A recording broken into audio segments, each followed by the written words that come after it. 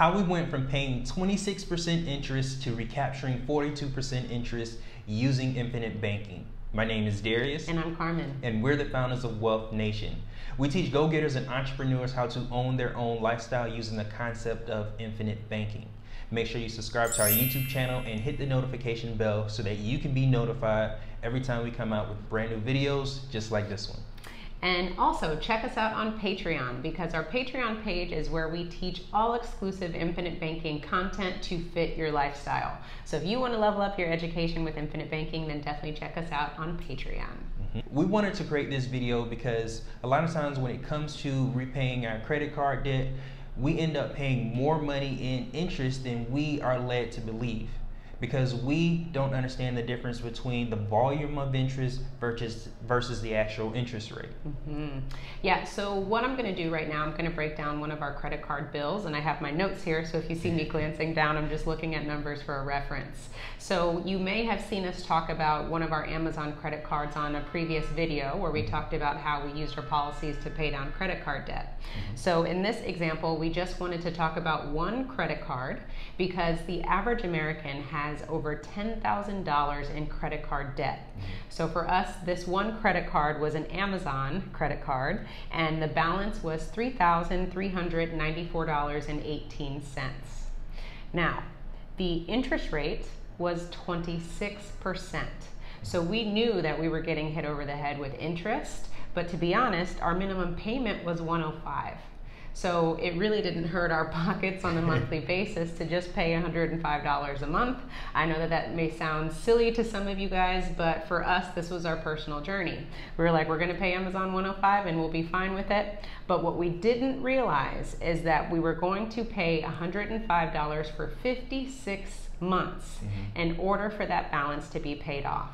Now, 56 months, that's a long time. That's 4.6 years of just paying $100 a month. And that point, that's the key in understanding the volume of interest in which we're paying. Yeah, because sometimes we just look at the interest rate, and for us, 26%, we're like, ooh, that's tough. But 105, that's all we're paying, so we're good. It's fine. But again, like Darius said, 56 months, that's a long time. I don't even think we've lived in a home for 56 months. So just think about that when it comes to your credit card. So now, this is where we actually need to do the math, because if our minimum payment is $105, we times that by 56 months, and that equals $5,880. Wow. Do you remember what our balance was? Our balance was $3,394.18. So when you subtract the balance versus what we would have paid, that's $2,486 in interest that we were paying to Amazon. Wow. Wow. So if you take $2,486 in interest and you divide it by the total amount of cash we would have paid on this card, which is $5,880, you come out to 42.27% that we actually pay in interest. Yeah, so the biggest thing that we want you guys to take away from this video is to understand that if you have credit cards, take out your statements and do the math and figure out how much interest is leaving you on an annual basis. Right. Because once the light turned on for us, we were like, oh my God, we have to get rid of Amazon and everybody else as fast as we possibly can. So in order for us to do this, we got a loan from our policy for the balance, the $3,394.18, and we paid off Amazon.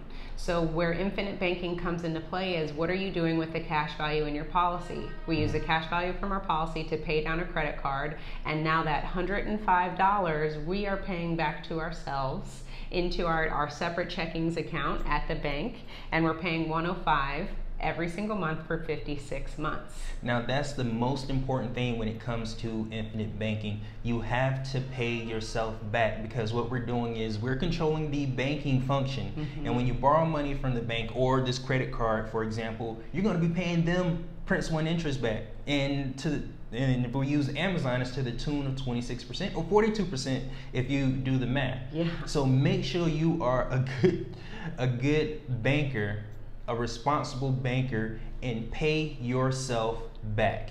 Absolutely, because guess what? When we pay off credit cards, what would we do with that $105? We'd probably eat it, spend it, blow the money, so to speak. That's where I'm going with this. Is the whole point about banking, Nelson Nash talks about it all the time, don't steal the peas.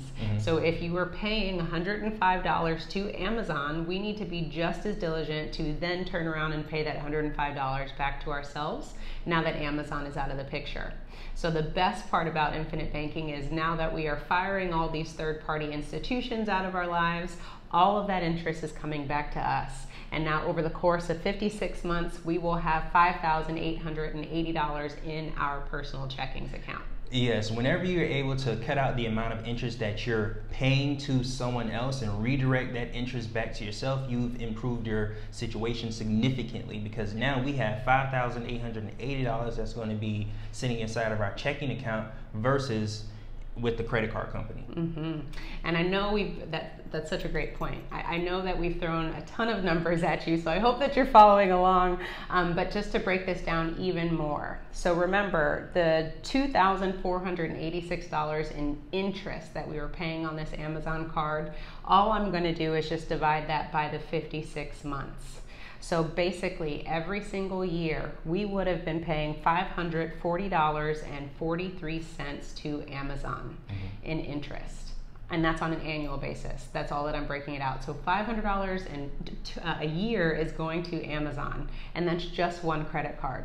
We have several credit cards. So think about that, multiply that times 3, times 6, whatever your household credit card situation is. That's a lot of interest that that's leaving your household that you will never see again. So the thing that we just want to continue to hit home is just the awareness of your third-party debt, all of whatever interest is leaving you. Make sure that you understand how much that is and what you're doing about it to get it back. Thank you very much for watching our YouTube channel today. Make sure you subscribe and hit the notification bell, and also follow us on Facebook and Instagram at wealthnation.io. And remember to own your own lifestyle, or someone else will.